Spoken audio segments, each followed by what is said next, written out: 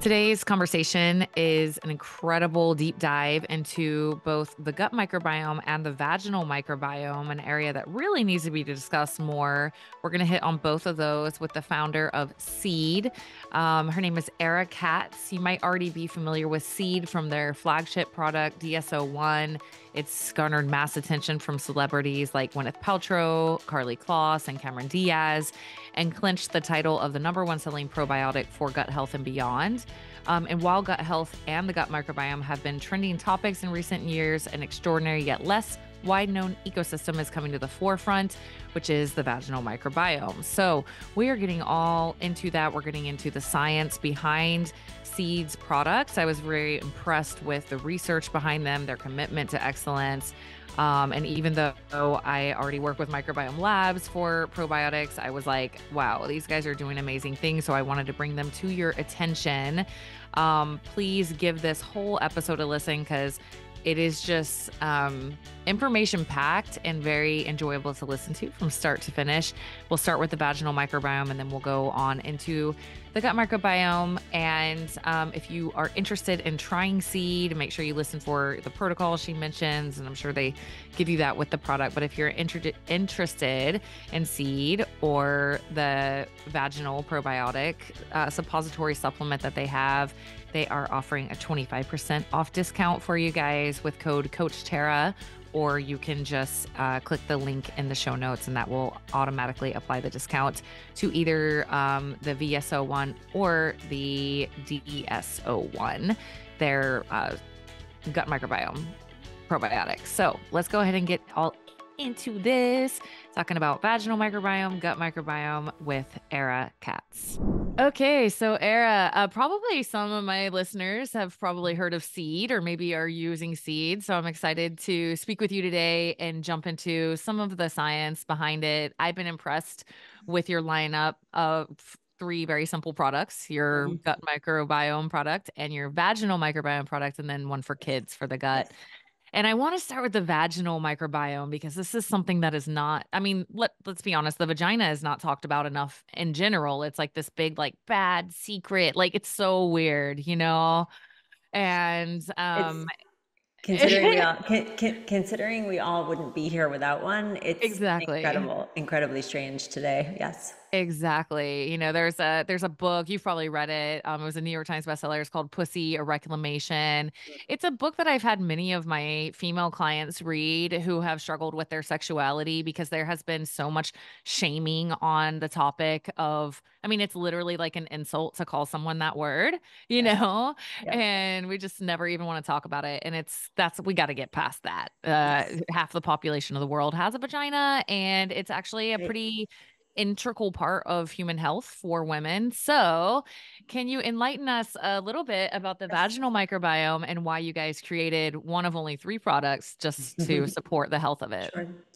Yeah, and just to like add on to what you were saying, I mean, women weren't even included in clinical trials until 1993, and the gender data gap is pretty extraordinary. And I'm sure in what you're in your world and like biohacking, and I mean, we know that so much of the data that we're working from, even around longevity and other, is coming actually from primarily male Yeah, cohorts.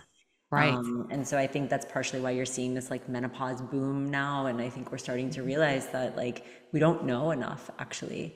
Yeah. There's huge, we work with one of the extraordinary scientists at the Weizmann Institute. Iran Segal just published a paper in the last year that really articulated it. He works from the Human Phenotype Project, which was the largest multi-omics data set that exists in the world today on human data. And the sex differences, the biological sex differences in aging markers and what constitutes biological age is really extraordinary. Wow. And so he's starting to look at like how you look at biological age by organ system, Mm, because and which of course for women of course is then going to have variability and be different. And so it's really totally. super exciting. And in terms of just going back to your actual question, so much of what you said at the beginning is part of why we of course developed and started to focus on the vaginal microbiome, but also of course because I think that we're in a beautiful moment right now of microbiome where We're a couple decades into having sequencing technologies that really allow us to see at a much higher resolution. After we sequenced the human genome, we ended up having a much greater view of what these genes are. I mean, even of microbes, of human cells, of course, also Yeah. of microbial genes. And that's partially what blew the field of gut microbiome open. Hmm. And very interestingly, very unlike the gut microbiome, which is very marked, I'm sure you know this from your work, that like you really are looking at health markers like diversity and abundance Yes. and richness. And in some ways, if you were comparing it to the environment, you'd want to see like a lush rainforest that's like Yeah, thriving with all different kinds of exactly. plants, right? In the vagina, it's totally the opposite. And the vaginal microbiome is really interesting, in some ways simpler, ironically, given Yeah. everyone says vaginas are so complicated, but actually the gut is so much more complex than the vaginal microbiome. Because what Mm. they found and what we understand, and our collaborator in the field is Dr. Jacques Ravel, who's really the leading and one of the foundational scientists of the whole field, wrote the first NIH grant for vaginal microbiome research. Interestingly, was turned down because the NIH said that women wouldn't know how to swab themselves. So just to show Whoa. you how science sometimes gets stalled just by like Yeah. really misguided beliefs. But anyway, nonetheless, he persisted. And 2 decades later, we started to understand that the vaginal microbiome, again, very unlike the gut, is really, you don't want diversity. You Mm. actually, and when they started to look at the vaginal microbiome, they started to realize that there were 5 distinct types, community state types, that all had very different microbial profiles. And outside of type 1, most of them actually were more susceptible to poor reproductive, urogenital, and gynecological outcomes. And they were Mm. more like, let's call them like unbalanced or unstable. And Mm. so what you found with type 1 vaginal microbiomes was that they're dominated by Lactobacillus crispatus. And we knew for a long time that Lactobacillus was a very positive genus for the vagina, but we didn't necessarily have specificity. And so Dr. Ravel's work also showed not just that a vaginal microbiome dominated by Lactobacillus crispatus is optimal and the most resilient, the most stable, the most protective, and the most defensive, and also the most correlated with good reproductive outcomes. Mm. It was also that not all strains of Lactobacillus crispatus are equal. So Mm. some strains within the crispatus species are more protective than others. And so Mm. that really led to, us saying, well, now, what we do is we understand how to put consortia of microbes together to impact human health. And that's obviously what we did in our gut program and what we continue to do in our gut program. But in the vaginal program, we had a different challenge, which was we don't want to necessarily like enrich this like rich ecosystem. We Mm. actually want to shift an ecosystem from whatever it is to a more stable, resilient, and Lactobacillus crispatus dominated microbiome. And that's what we did. And so Mm. our first, we just launched our first product, which I mentioned, which you mentioned, called VSO1, which is a vaginal symbiotic, and it's 3 specific strains of Lactobacillus crispatus that were isolated from over 600 over the Wow. course that were isolated from Dr. Ravel's work over, as I said, over 2 decades, one of the largest vaginal strain banks in the world. And Mm. so they're native lactobacillus strains, but 3 that were selected for their genomes as being the most protective and stable. And so Mm. in our clinical trial, we were able to demonstrate that no matter what vaginal microbiome you started with, we're able to convert within 21 days and shift a vaginal microbiome to a lactobacillus crispatus dominated vaginal microbiome. Wow, that's huge Yeah, because I which is know that. really, it's very exciting. It's the first, really Yeah. first of its kind, and obviously incredibly just empowering, just to go back to how you started and opened. It's really, really empowering Yeah. to have these kinds of advancements because women, outside of the shame of not talking about your Yeah. vagina, women suffer with what's happening with their vaginas, Yeah. vaginal health, and they suffer silently as a result. Right. There's all this shame and silence and stuff. Yes, And it's like, if you look at the rates of bacterial vaginosis and yeast infections, it's such a common thing. that's And like extraordinary.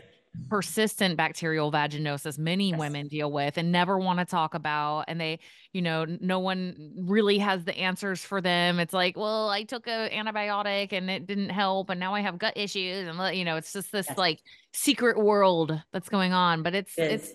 needs to It be talked is. about more. It is. And, just like the gut microbiome, which obviously you guys know, and we'll get into that in a second here, when you have a healthy environment, that's when things don't thrive, right? It's just kind of like us and our mindsets. It's like if we're all kind of messed Absolutely. up and jumbled up on the internals, then we're going to welcome in kind of toxic energies and all these kind of things. Yes. It's the same thing with our gut microbiome or vaginal microbiome. Like when you have more of a healthy environment, Yes. those toxic things tend to not overgrow, right? Which is kind of the premise of, using a vaginal microbiome support. And I was curious, is it a vaginal suppository? It is, yeah, and so it's really interesting. There's it's a tablet, it's a vaginal tablet that is a Mm-hmm. suppository. Mm-hmm. It starts month one, is kind of like your reset, and you do a lot of coaching, so you'd appreciate that mindset of Yeah. like almost like a cleanse or like a kind of a real like restart. And so Mhm. it's 6 tablets in the first month. So Okay. it's day 1, 4, 7, 14, and 21, 28. So it's before your cycle. Okay. And then you just do that reset once, and then every Mhm. month, day 1 and 14. Okay. Yeah, so Okay. it's really, you kind of have to put the work in up front, right? You have Yeah. to kind of replant the garden, so to speak. Right. And then after that, it's really just about the maintenance and the sustaining of that ecology. And to speak, speaking about, you kind of mentioned something interesting, which is like just that idea of toxicity.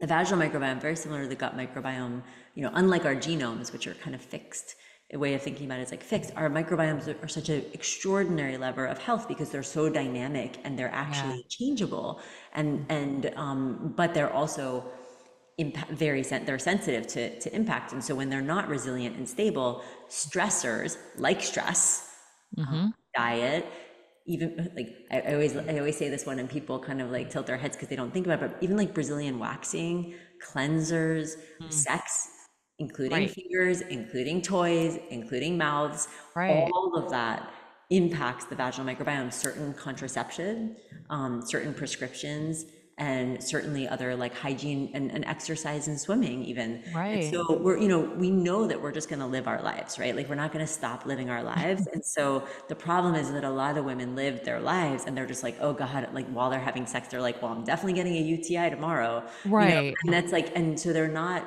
living their lives, right? They're just doing their lives, but with this kind of baseline stress and concern. And so I Yeah. think, opportunities to really, I think, change that quality of life and thinking, then of course, to your point, really diminish stress, which I think is a beautiful kind of side effect. Yeah, yeah. And I think so you're spacing it out. What I'm assuming is just like gradually feeding Yes. those bacteria consistently, Yes, right? exactly. So the tablet, it's interesting. We tested in the clinical trial. We tested our own product as we have a smart, it's called a smart tablet. So we developed a very slow dissolving tablet. We tested that against a capsule or a vaginal Hmm. capsule, and we Hmm. tested that against an oral capsule because we Hmm. really wanted to make the Right. point that oral probiotics for vaginal health don't really work. No, And I was if you very think happy to about hear it wasn't that. yeah, and if you think about it biologically, like how could it, right? For the Right. most part, like it'd be pretty hard for it to get, Yeah. after digestion and everything, what would it do? Yeah. So it was what's really very interesting, that the smart tablet and the way that it dissolves very slowly. And so it's delivering these 3 strains of Lactobacillus crispatus, but it's also delivering prebiotics that create an environment and a nutrient source for the 3 crispatus strains to thrive and to colonize Nice. and to take up Nice. residence in the vagina. And so it's kind of like setting up your frontline defense. And Yeah. the best way to think about vaginal microbiome that really resonates with people is really just thinking about that it's very similar. A lot of people say, majority of your immune system's in your gut. And I think that's a really nice way for people to understand why gut health is so important. Think about your vaginal microbiome as your vaginal immune system. And it has its own immune Nice. system. Nice. Lactobacillus are your best possible frontline defenders, and Right. you want them making lactic acid Mm. so that your vagina is very acidic, so that pathogens Yes. cannot take up residence. Like they can't cross the front line, so to speak. And Right. I think that's like, I think it's really helpful when people start to understand that, because then it's so empowering. Right. Because you're like, Exactly. and I think women end up in these like cycles of suffering, and they also end up, I'm Right. sure you see this in your practice, in just cycles of like boric acid. And so what you're Yeah. doing is like you're scorching, you're burning the forest, but you're not reseeding it with anything. And Right. so you're just killing everything, which understandably, when you're suffering, Yeah. understandably, of course, like, and by the way, under the right circumstances, I'm not like a anti-antibiotics person. I'm an anti-overuse of antibiotics person. Yeah. Um, and so but if you're going to use antibiotics and you're going to use boric acid, you have to understand that you're indiscriminately killing everything, which of course for certain infections, and if you have, you can't live with the suffering of symptoms, of course you should do. But then you Hmm. have to say, well, what am I reseeding this with? Right. What am I Right. replanting? Because you can't be surprised that the weeds grow back if you didn't Right. replant, if you didn't replant it. And so that's kind of, if you, Yeah. a nice way to think about it. Yeah, perfect analogy. So helpful. And then, for there's other vaginal suppositories, and could you explain the difference between the science, what you guys have created and what else you might find out there? Yeah. What else you might find out there is probably a 20 podcasts full of content, but I can but I can say, Ooh. we hear nothing, we see all kinds of crazy things. Also, interestingly, probiotics in the United States are regulated very differently than they are in other countries. And so the Mhm. term probiotic is really thrown around in the US in a way that you can't use it in like Europe and Japan, and there's no real like scientific Mm. threshold for using the term. Mhm. But I think, what I see, in terms of symptoms and people just trying anything, I think you can spend about 5 seconds on Reddit to know that people are dipping their tampons in yogurt, they're putting garlic in their vagina, they're putting, boric acid, of course, and then of course there's people who are just on multiple cycles of antibiotics and trying really Uh-huh. all kinds of strong antimicrobials, and then also, of course, also trying dietary intervention, etc. In the world of, and as I said, many of them are antimicrobials, but the problem is that they're not long-term sustainable solutions, because they're not actually going to the source. Right. They're not saying we're going to make the soil better. They're just saying we're going to kill everything so that like I can stop suffering, right? Right. Which makes, of course, a tremendous amount of sense when you are suffering. Right. In terms of probiotics, we see a lot of different things. We see a lot of vaginal probiotics that are being sold, but they use gut strains. So Oh, that's very okay. interesting for us, because they're using lactobacillus, but they're not strains that are are native residents of the vagina, Oh, which, to go wow. back to what I was saying earlier, is precisely what you don't want. So that's Right. that's kind of interesting for us. Uh-huh. And when we see those things, I think, there's a lot of other, I think there's a lot of products that are, as I said, being sold orally. And there's very Mhm. little, Mhm. and in some cases, poor data around Yeah. how you can modulate the vaginal microbiome through taking like an oral capsule. Yeah. Um, and as I said, we tested ourselves against ourselves, and we Yeah. tested against the leading oral probiotic, and the differences are very clear. That'll be published in August in IDZOG, which is like one of the more prominent obstetric journals. And so, we see, and we also see a lot of claims and a lot of disease claims, and we see a lot of people selling women that this is going to cure your BV and this is going to cure your Uh-huh. UTIs, I've which, seen by the some way, is so, slimy stuff out yeah, there, which, like, by you the can way, is just tell. illegal. It's totally illegal. Those are drug claims, and those are illegal. And people always say, well, how do I know? How can I tell the difference? And what I usually say is, look, if a company is claiming to cure a disease or claim that they prevent a disease or Right. condition, it's just not, and it's not a drug, you're not able to do that. So that means that that's a company that's probably already taking a certain level of risk in their claims and their marketing. And so again, I can't make assumptions because I don't know all these I don't know all these companies, but Uh-huh. I do know the regulatory and I know the legal side of it. And I know that if Yeah. they're a company that's willing to do that and take that risk, then I wonder what else is, what other Mhm. risks were taken, because there's you just can't, I mean, the United States, from the FDA, like, you actually just can't do you can't do that. Hmm. Hmm. And it's not really ethical. That being said, that doesn't mean that, and again, and this is just where you have to be open-minded, like, a lot of women are very hesitant to take any medications. And, of course, the nice thing about ours is it's a natural product. Yeah. It's literally just putting back microbes that are native to the vagina, that for many, many women, due to very variability and disruptions, just aren't present for whatever reason, or they're not present in the right amounts, or they're not stable.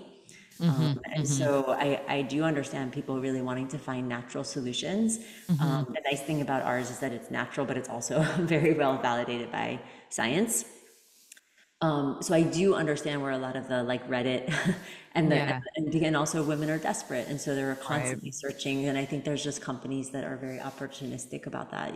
Yeah. And you can kind of tell when you see some of these Yeah, websites. I've seen them. I mean, yeah, you just listen to your gut, ladies. Like you just know that this yes, is a slimy website. It's obvious. And then you go to Seed's website and it's like, here's all the research. It's very clean. It's not yes, like this like over the top salesy like blog post that keeps yes, linking back to the same place. And you can just kind of tell. yeah, But obviously, like you guys have the science behind it. It's obvious that you are committed to it actually working and not just committed to it selling, yes, right? And so, like we're for intuitive sure. women. You can just tell. Come on. Thank you. Um, I will. Thank you for saying that. It's not for, that means a lot. And I know my team will hear this and that will mean a lot to them, because we certainly do not, yeah, we play the long game, we play the long game. right. It's people's health, it's our Yeah, sisters and friends and moms and you and me. This right. is like, it's humans, it's human health. It's a big deal. It's like, I think people don't realize, it's like people are putting things in their bodies like that. We take, that's a big accountability that we take Yeah. very seriously. Yeah, you can tell. I mean, when I originally looked at your website, I was like, "Oh, okay, cool. These guys get it. They're doing whole genome sequencing. They have clinical research study. Yes. Like they're doing it well. So it's seen and appreciated." And I think Thank you really you. summed it up very well on the vaginal microbiome of like, because most women have heard of boric acid, like, oh, you get like bacterial vaginosis or anything, you just to take boric acid or whatever. But you summed it up well as like if you have these lactic acid producers creating an acidic environment all the time, then you're not going to be likely to have these pathogens overgrow. And it's like, there it Exactly. is, you know? And and So, and also, I don't know how many people in your community or your listeners or your clients are on their reproductive journeys, but the acidity of the vagina and the health of the vaginal microbiome has everything to do and is highly correlated with reproductive success, whether getting pregnant and then mm, having successful births, and then also the lowest incidences, for example, in Lactobacillus crispus dominant vaginal microbiomes, of lowest incidences of preterm birth as well, and wow. Wow. infertility. Yeah, and even particularly people who are on IVF, like they're starting to now understand that like the vaginal microbiome plays a role in Wow. like the success of even like and is correlated with even the success of other opportunities for reproduction like IVF. So Wow. it's very interesting. And Yeah. the postpartum vaginal microbiome is another really interesting opportunity, Huh. because the postpartum vaginal microbiome shifts and changes as well. Um, Mm, right. and and you look, you have 85% of women in the United States who are pregnant end up on an antibiotic at some point during pregnancy. And what a lot of people don't talk about is that they might be taking it for like a vaginal issue, or they might be taking it for strep B, for example, or they might be taking it for a number of reasons. I was going to say that, so many, 85% of pregnant women in the United States are taking an antibiotic at some point during pregnancy.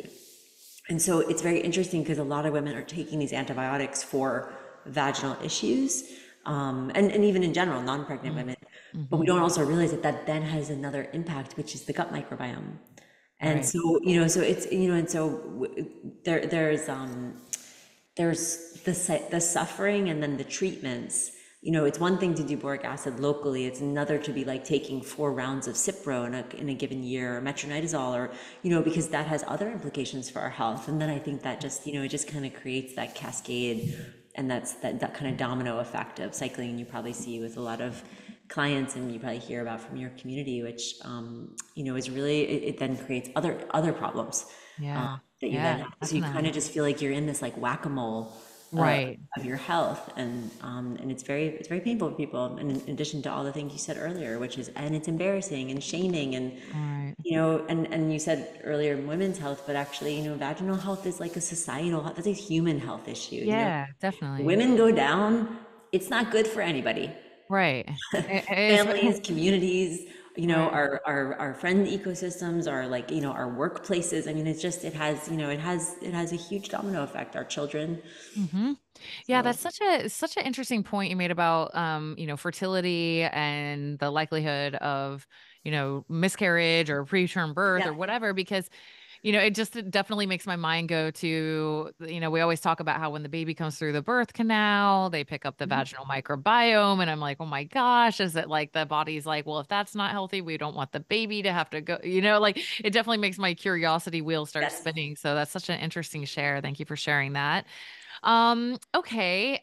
Let's shift over to gut microbiome if that's okay. absolutely. For sure. Um, yeah, the first time I ever heard of you guys, I was actually just talking to a woman and she was telling me that she had like a ton of gut symptoms and she's like, "Have you heard of seed?" And I was like, "No, I haven't."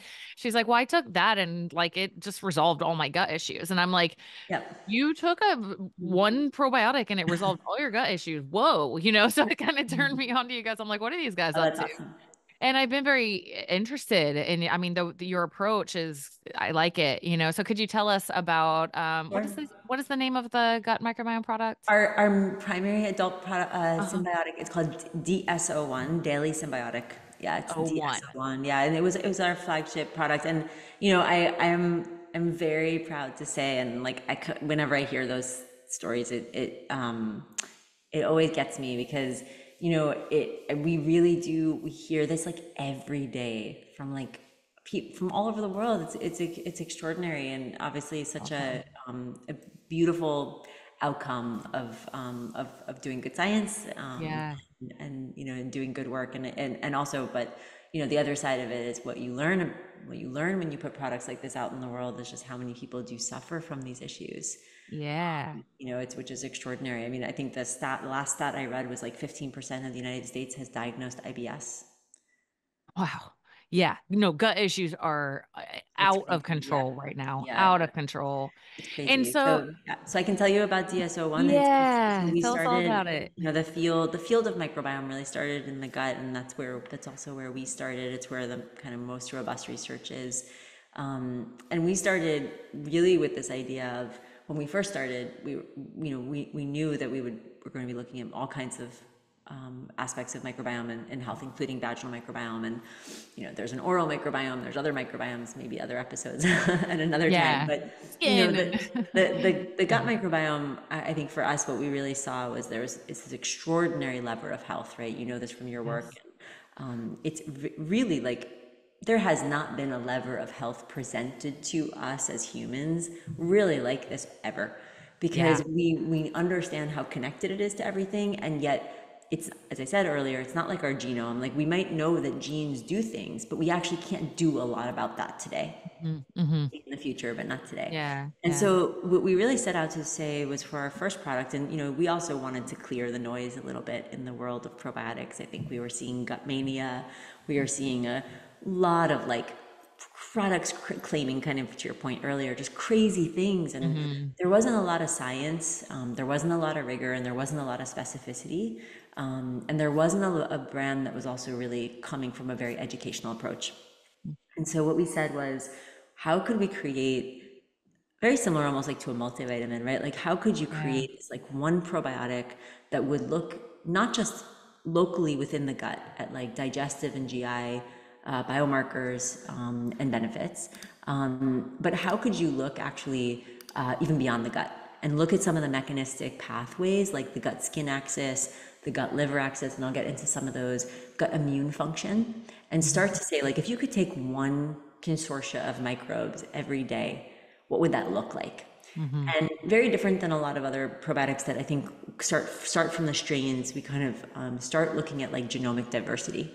And so we wanted to put together a very diverse consortia, which is what you call a community of strains, or a formulation of multiple strains, that really covered kind of a very holistic set of benefits that you could say, even if I'm a generally healthy person, I actually would benefit from taking this on a daily basis.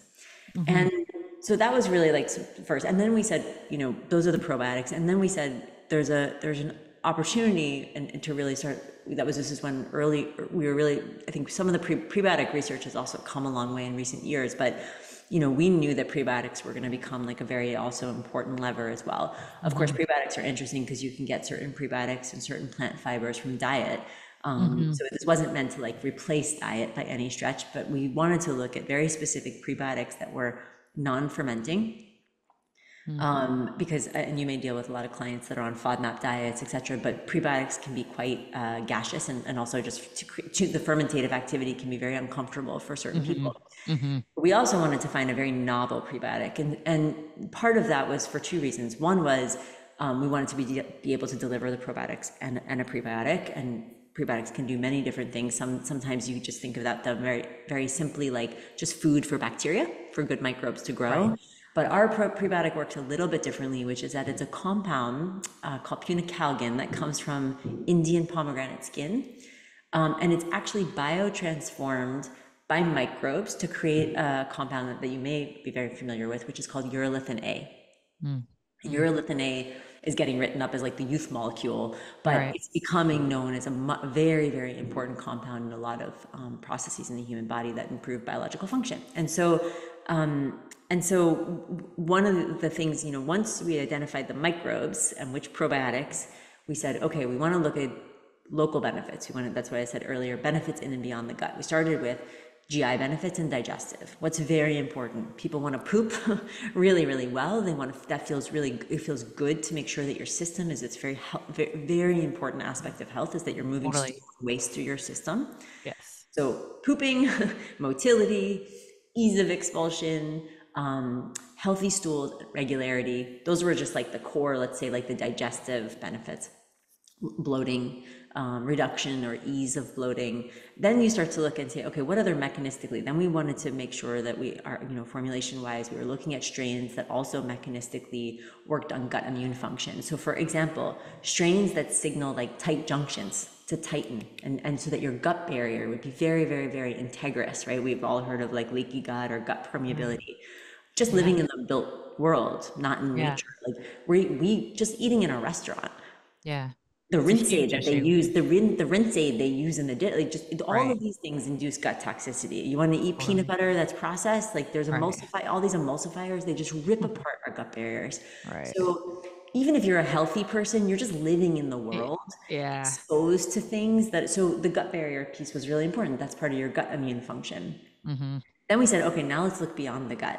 So there are strains that mechanistically, for example, worked on the gut skin axis. And then we say, okay, they dampen the inflammatory pathway that can lead to lots of disruptions on the skin. And then two more really interesting ones. One more, I'll go into one more. Another strain that also works on the gut liver axis. And that has to do with the prevention of reuptake of cholesterol. So that's a cardiovascular benefit. So it really was, DSO1 was really conceptualized to kind of look at like systemic health and say, what consortia of microbes and prebiotics could you take on a daily basis, probiotic and prebiotic, that for even a relatively healthy person, before you get into somebody like the person that you mentioned who had gut issues, would actually be beneficial. And Mm-hmm. so that's really where it came from. But of course, it is now the number one probiotic in the United States, which is very, very exciting. Wow. Wow. And that, I think it speaks to the fact that very generally healthy people benefit, but also people come to us, at least anecdotally, articulating all kinds of course, really, really interesting outcomes for health. And we just published, actually, it's fun to be talking to you today, because last week we were at DDW, which is Digestive Disease Week, one of the more Mm. kind of the preeminent like gastroenterological conferences in the world. And our chief medical officer presented two papers, but one's probably really relevant for your audience on DSO1, which is we're the first probiotic to demonstrate the recovery of the gut microbiome taking DSO1 alongside a broad spectrum antibiotic and after.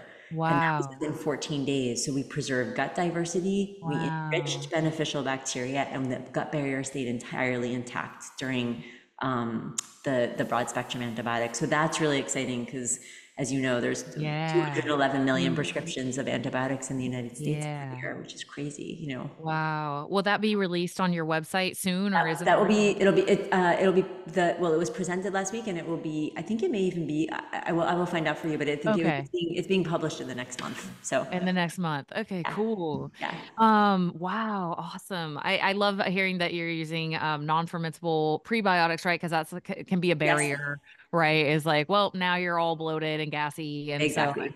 right, Exactly. that's Yes, exactly. huge. And Yeah. And it's actually the prebiotic, if you open our capsule is the probiotic capsule is inside our prebiotic capsule. And mm, so the prebiotic, actually that compound, that punicalgin, actually does a couple things, but it actually buffers our probiotic capsule mm, all the way through the GI tract so that it has that release at the end of a small intestine and then into the yeah, colon. Which yeah, is really which is cool. So you're getting the huge. fermentation of that prebiotic on the way down as it's Nice. opening, and then you're getting the microbes going into the colon, and we have really interesting data for that to show that. Yeah, yeah, let's dive into that because that was another thing that I was impressed with you guys with of being able to get Yes, the bacteria to survive the stomach acid and get all yes, the way into the colon where you want it. Can you share a yeah, little bit more about that? for sure, for sure. So because the probiotics are housed within this prebiotic, Mhm, so let's start by just from an educational perspective, saying that bacteria are super sensitive to heat, mhm, light, moisture, and really any variability in environment. And so it's very hard to get them alive. And actually, a lot of companies often use what's called, you see those huge billions numbers and then, or mhm. trillions, and then it says CFU. That's Yeah. colony forming units. We actually measure in AFU because what's misleading about CFU is that you can kind of count them, but that doesn't mean that all those cells are viable. So AFU, which is active fluorescing units, Huh. actually shows you not just how many there are, but how many of those cells are actually viable. Wow. And that's very important because a lot of Yeah. microbes are also sensitive, right? They can get damaged. They may not be viable cells. The probiotic capsule is inside the prebiotic, and then the prebiotic is interesting because it controls it helps to control the water activity. It Mm, shields the microbes. It's a very dark brown substance, so it actually shields the microbes from any light. In mm, addition to the capsule is a bit darker. It's like a dark green.